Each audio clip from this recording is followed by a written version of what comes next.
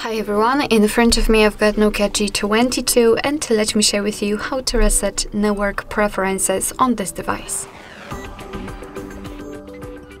So first of all we have to find and open the settings and then scroll down to the very bottom to find the system. And now let's tap on Reset Options, which should be at the very bottom of the list, and then tap on Reset Wi-Fi Mobile and Bluetooth, so the first option which appears there.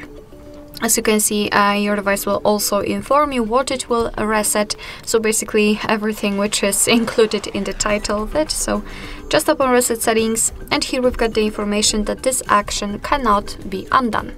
So tap on Reset Settings, and that will be all. As you can see, we've got the information.